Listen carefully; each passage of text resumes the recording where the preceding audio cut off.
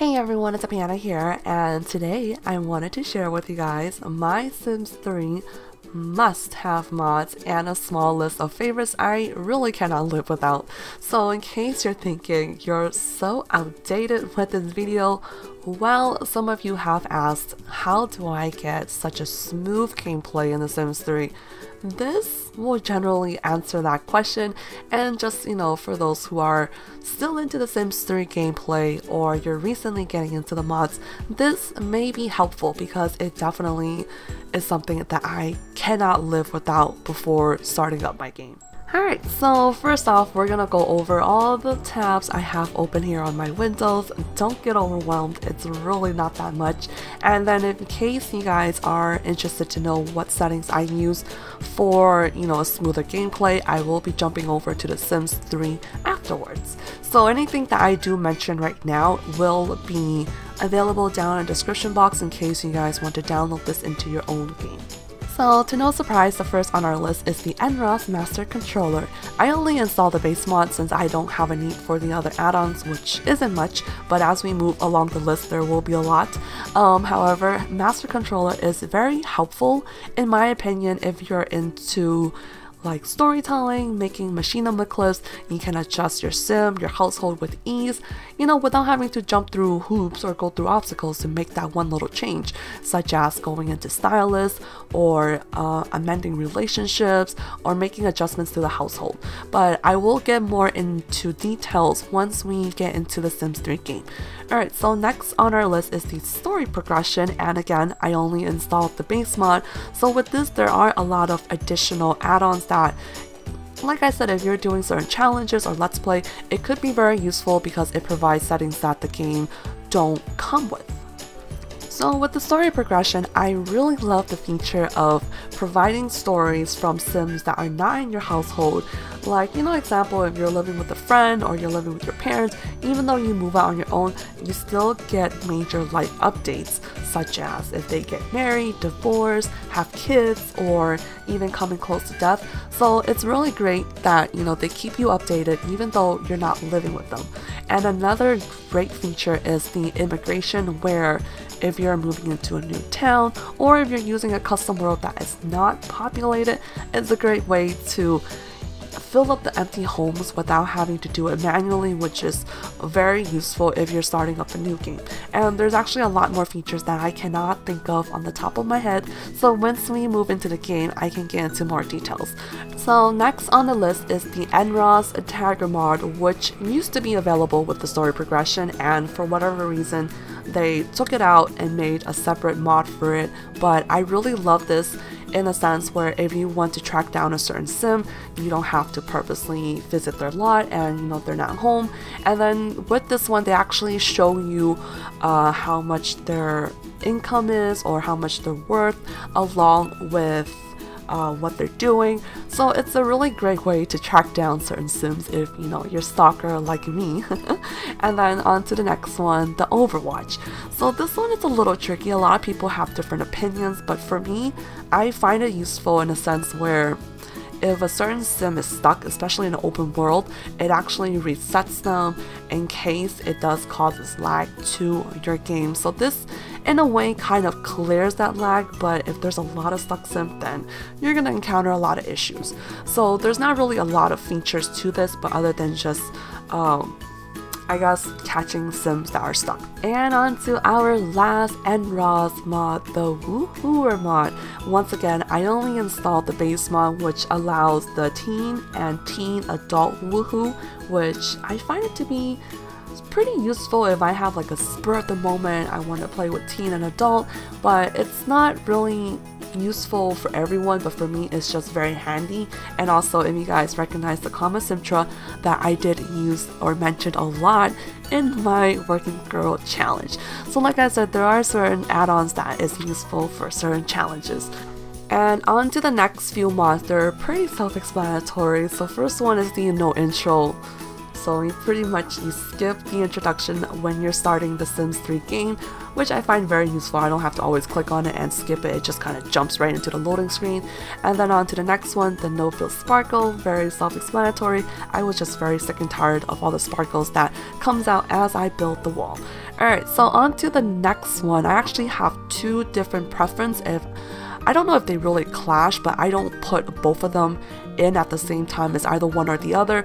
But as of right now, I am using this one, which is the Pregnancy Progress Controller. So this is really useful when I'm making those storylines, those machinima clips.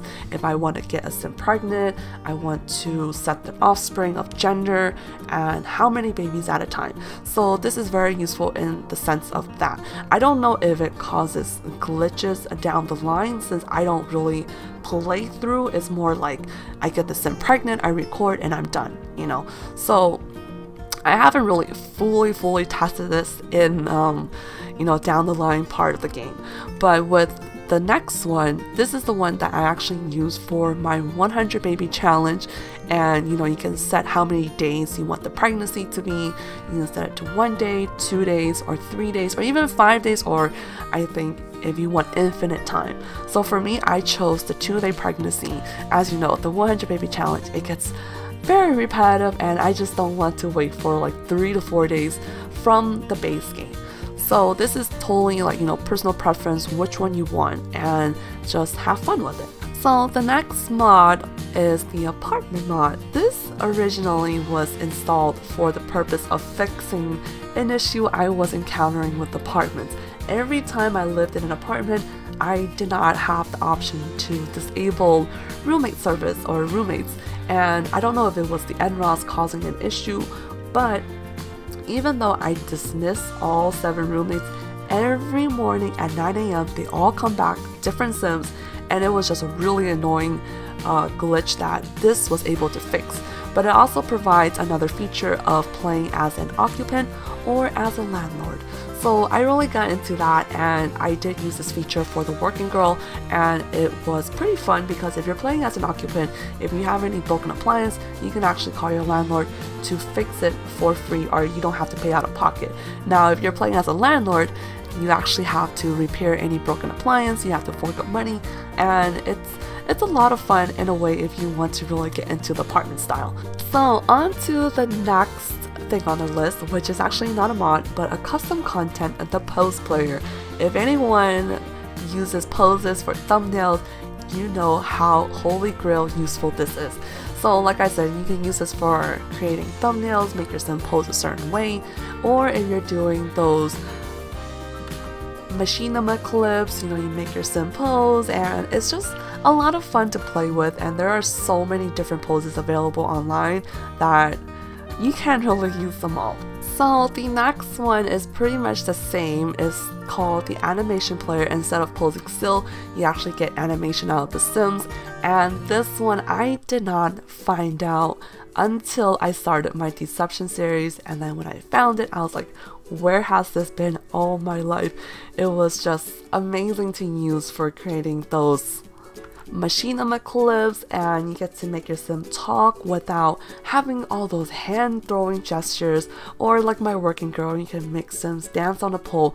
So there are a lot of infinite, you know, downloads available online for certain interactions, and it's very easy to find. I just simply Google like what I want my sim to do, and then just a whole crap load of list comes out. So this pretty much wraps up my must-have mods and my favorites. So now I will be moving over to the game if you guys want to know a little bit more in depth on how these NRAW settings I have set to make my game a little smoother. So before we move on to the NRAW settings, I just need to clarify that I am using a decent computer now, so what you're seeing is a lot smoother, and NRAW just only gives it that boost of a smoother gameplay. But before, when I first started my channel, you can tell there was a lot of significant lag with the laptop I was using. It wasn't top of the line, but at the same time it wasn't like crappy, so I guess you would consider it a decent laptop. But without the NRAWs, it does cause a lot of lag. At the same time, if you have too many expansion pack and stuff pack enabled for the gameplay, it does play a big factor into the lag because there's just too many things loading at once. But if you only play the base game with like one expansion pack, I guarantee you should have a really smooth gameplay with or without the NROS. But generally the NROS is just giving you the extra boost of a smoother gameplay. Alright, so first let's go over the master controller. So with the master controller, you can actually go into the city hall to adjust the NROS settings, or if you want to go, via your sim, you can click on your sim and click on NROS, and then you have master controller. So I will only be going over the features I use the most. If you guys want a more in-depth tutorial for master controller or story progression, just let me know in the comments below. I'll be glad to create a video for you guys if you're really not familiar with this mod. Alright, so of course, first thing I use the absolute most is the stylus. It pretty much has all the features from changing your sim head to toe with hair, makeup, outfit. However, you cannot adjust the face features or body features. It's just a more simple version of creating sims without having to go through all that wait in the loading screen. Alright, so next one is from intermediate. I use career and relationship a lot. So with career, you can definitely have your sim join a certain career, choose a career track, what position they're currently in, as well as job performance. So it's very easy in a way that you don't have to endure playing the job and career and just like a simple click and bam, that's where you want your sim to be at. And then another great feature is the school performance for your kids. If you want them to be in the honor roll, you want them to fail, it's just as simple as one easy click. Alright, so with the relationship, very simple. You can actually choose the category you want them to be in, or just click accept and then it'll just bring you to all the sims available in town. So let's just put example. Bryce Archer. I want to be married with him. So you just click on husband and then you enter how many days you guys have been married. We'll go ahead and set 2. And right off the bat, I think that sim may actually be, whatchamacallit. Well, anyways, whatever he is now our husband.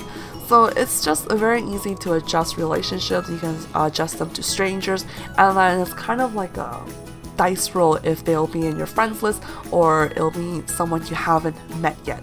So those are some very great features that I absolutely love.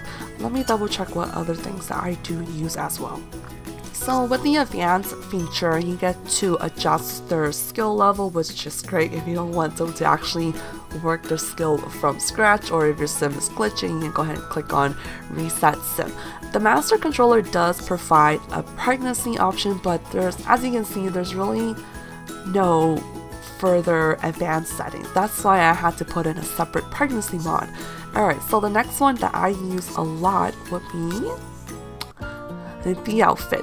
So when I'm making those machinima clips and I don't want to disturb my sim's interaction, you can actually just go ahead and click on outfit and choose the outfit you want them to be in without interrupting what they're doing. So that's another great feature. I think that pretty much sums up all the features I mainly use. Oh, I lied. There is one crucial feature that I always use, and if you guys are in the same boat with me, you'll understand. But we're gonna move into settings, create a sims, and show in compact form of accessories, clothing, and hats. If you have a lot of custom content, and I mean a lot, or just generally if you have a lot of clothing selection, when you jump into outfits, it takes forever to load shirts, top or bottoms, and outfits. So this, I will go ahead and show you a clip of exactly what I mean. Showing in compact form. So you know how you have one shirt and then you have different color selection. So if you enable the show in compact form clothing, it actually compacts all the selection just for one selection. So instead of showing different colors, you get to see just different type of shirts overall. So this will definitely save a lot of loading time, and it's very, very useful. Alright, so that's pretty much it for Master Controller. Yep, that's it. Alright, so let's move on to story progression. With story progression, I generally like to go into City Hall because I don't know if there is a difference as far as story progression for the whole town or story progression settings for the certain sim.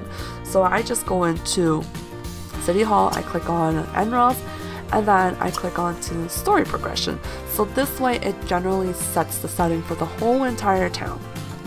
So with the story progression, the first thing I always set when I start up a new game is general options, all stories, because it will be default to all, and you don't want to know all the updates of every Sims or else you're gonna get non-stop notification. So sometimes I usually set as custom, meaning that I will get notification from blood, enemies, and people in my portrait panel, which generally would be blood, but I just set it just in case. But if you only want to have portrait panel, basically you highlight the ones that are selected yes, and it will only show notifications for Sims in your portrait panel. But you have whole other options that you can set per your own preference. So this way you get to keep updated with Sims alive that are not in your household and you want to just follow their important life updates. Alright, so next one I always like to do is go into lots and options of immigration and emigration. So this is what I had mentioned earlier. If you're starting a new town and there are a lot of empty homes you want to fill in, this is where I go to. So with the settings I use, I just click on this, and then this is what would pop up if it's not active. So I generally set this to 1000 because that's what I read online and it works the fastest way. So once you click on that, there are a whole other different options that don't get overwhelmed. I actually ignore every single one except for one, which is the rapid immigration. So let's just say if you have 5 empty houses to fill, you just type in the number 5. But if you're starting a new town, you don't know how many empty houses there are, I would safely set this to 15. Because if you have 50 homes and you want to fill in 50 homes, it's going to lag like a mofo. I'm not gonna lie. And sometimes it lags so bad that it will crash your game. So generally if you put 15 to 20, that's a safe amount for the game to run smoothly without crashing. So after you select the amount you want to fill in the empty homes, what I usually do is, accept everything, just let it load, because sometimes depending on your computer it could be a significant lag or a minor lag. But if you do encounter a significant lag to the point where it crashes, don't set it to 15, set it to 5. Do 5 at a time, and then as you let the game load, let's actually go back in and you can check to see the current situation. So let's go to general, lots, immigration, oh wrong one, into immigration, and you can see it already filled up one empty home because it is set to 14. So when it sets to 0, the best way I would do is go into edit town and see which house is actually empty or not empty. So that's generally how you will know how many houses you need to fill. Another important note is that once you're done filling with the empty homes, always remember to go back into the immigration gauge and set this back to 0, so it's not active. If you don't set this back, technically the immigration is going to be constantly running in the background, which can cause a lag to the game. So just remember. And the last thing in the story progression I forgot to mention is to enable progression. I'm not sure, but I think by default it should be set on false, so I should just change it to true. And that pretty much wraps up the story progression settings I have. Some of you think it may not be worth it to put in this mod if I only use the little settings, but those little settings are so helpful for starting up the game and keeping up to date with Sims not in your household. So next one would be the Overwatch, which is going to be so much more simple than the Master Controller or the story progression, but you go into settings and it's a simple enable true or false for each category. So one thing I always do is enable, testing cheats, because this way it will always be enabled. You don't have to type it in every single time you start up a game, so it's very useful if you use cheats. I mean, just not for gameplay, but just generally if you like to use cheats. And then I would, depending on what game I'm playing, I would turn on and off the stuck check, so the Overwatch sometimes can catch the stuck sims or not if you are encountering more of a lag. And the last settings I would use is to turn off the display nightly notification, because it does tend to lag when it shows the 3 a.m. I guess in a way the cleanup for the 3 a.m. So I usually disable it so I don't get any lag. Alright, that sums up the Overwatch settings. Like I said, it's very simple. It's only 3 settings I use. The rest are default, so I just leave it as it is. So the last but not least EdRaw setting I would like to go over is the Woohooer mod. As you can see, I still have the Kama Simtra from the Working Girl. I didn't bother to take it out since sometimes it is fun to play with that feature. Alright, so you have to go into the Woohoo to enable Teen Woohoo or Teen Adult Woohoo, and there's actually a whole bunch of other interaction, and this one is actually pretty important for some people who do a lot of woohoo in their game, is to disable the stride of pride. And if you guys know what I mean, if you do woohoo a lot, it's very frustrating for the sim to get from point A to point B with that icon or movelet. So there's, like I said, a lot of different interactions or settings you can set in the Woohooer mod. So that pretty much wraps up the must-have mods and some favorites for The Sims 3. I think I may have rambled on a little longer than expected. I got totally carried away with explaining the features to you guys. It kind of turned into a tutorial, which I don't think you guys mind. And also, just FYI, I will be doing a Sims 4 version for this in case you guys do want to know what's my Sims 4 must-have mods. Alright, so I'll be wrapping it up here. Like always, thank you for watching. Hope you all have a wonderful day, and I'll catch you guys in my next video. Bye everyone!